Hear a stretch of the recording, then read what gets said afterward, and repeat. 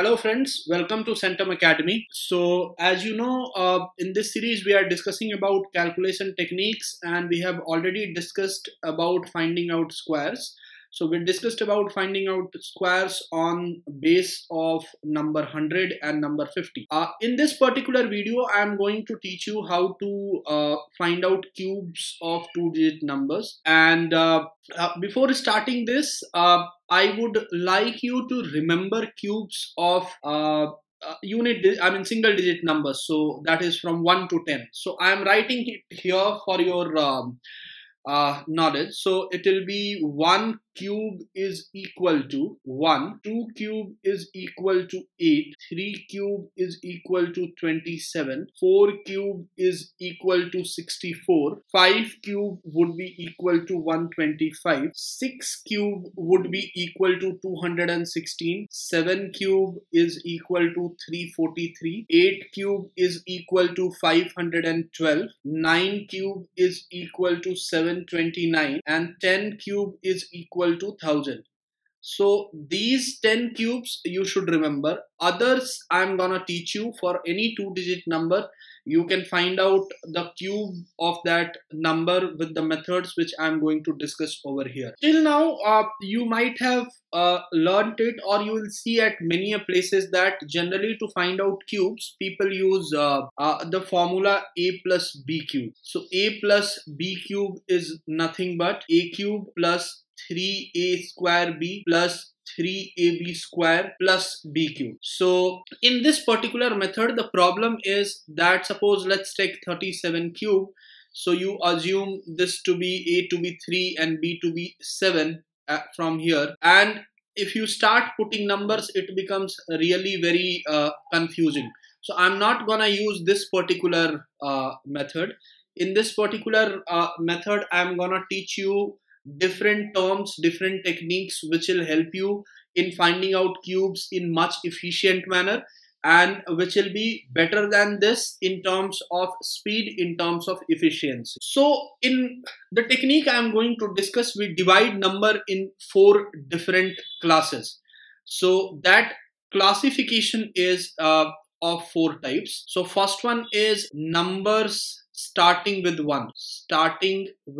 So it means that numbers from 11 to 19, these would be the numbers starting with 1. Then the second classification is numbers ending with 1. So it can be 21, 31. Because I have already taken 11, I am not putting it here. 41, likewise till 91. Third one is same numbers. For that matter, 33, 44, 55, and likewise. And the fourth classification is different numbers. So unit digit and tens digit does not match. So number can be for that matter 24 or 97 or 56 or something like this. So there are 4 classification of numbers that I have made here, and for each of this different classifications I will have different method. So these two would be similar in nature, there would be just a little bit of difference. So in this particular video, I want to discuss these 2 techniques. The first 2 techniques, numbers starting with 1 and number ending with 1. The other 2 techniques I will be discussing in next video. So I'm gonna start with numbers starting with 1 now, and then I'm going to discuss this with a little bit of difference in the technique. So we have numbers starting with 1.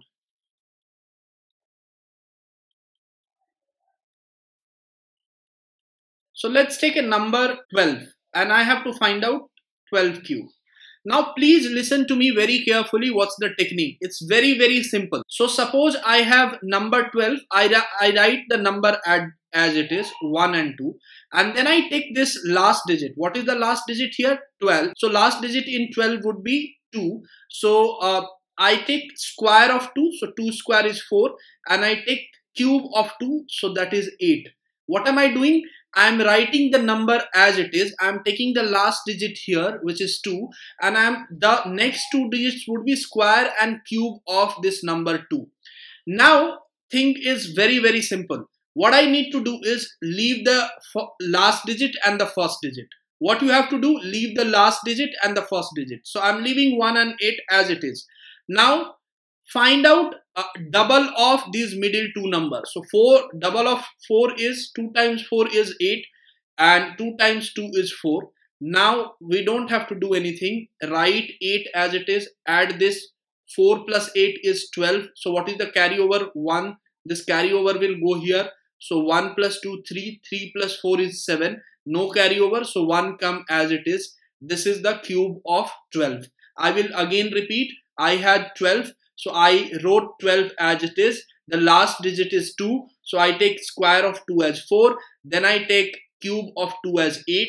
I leave first and the last digit. The middle two digits I double it. So double of 4 is 8. 2 times 2 is 4.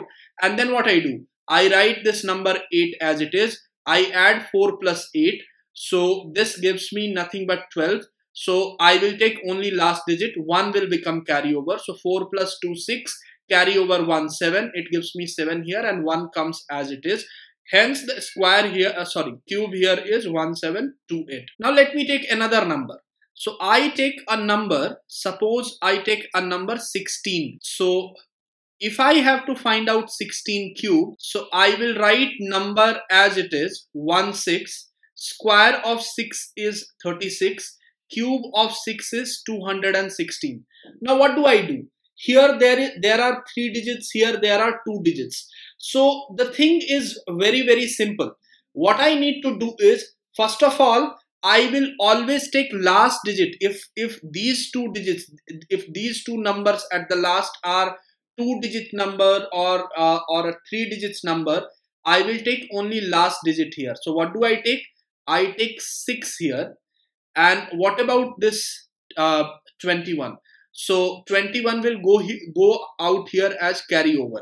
So first let me find out the double of these numbers and then let me show you how I do it. What I'll do here is I will find out the double of these numbers. So this is 72 and double of this number is 12. So what I do, I take 6 here and then I take 21 as carryover here. So when I add this, what comes out? So 1 plus 6, 7, 7 plus 2, 9 and 3 plus 2, 5, 5 plus 7, 12. So 12. Now from here 12 carryover will go here. So this becomes 30. So from here 3 carryover will go here. So see what I do. I take last digits from everywhere. This is 6. This is 9. This is 0. And 1 plus 3 is how much? 4. So answer comes out to be how much? 4096. I will again repeat it. What I did is I wrote number as it is 16.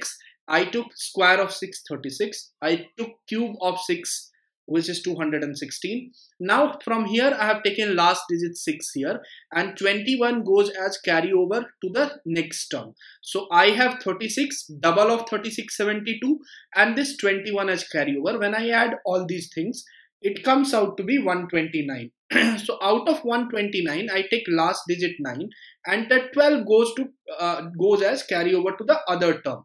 So this gives me nothing but 12 plus 12, 24 plus 6, 30. So I take last digit 0 here and 3 goes as carryover. So 1 plus 3 is equal to 4. So that gives me how much? 4096. Now let me go to numbers ending with 1.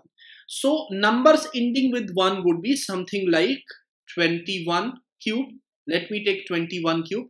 Now the method is almost same with a little bit of difference.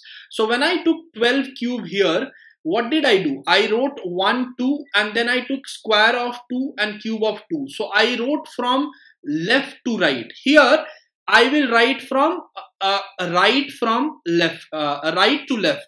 So I will write here, I was writing 12 at the left end. Here I will write 21 at the right end.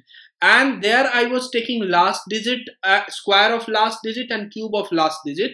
Here I will take square of first digit and cube of first digit.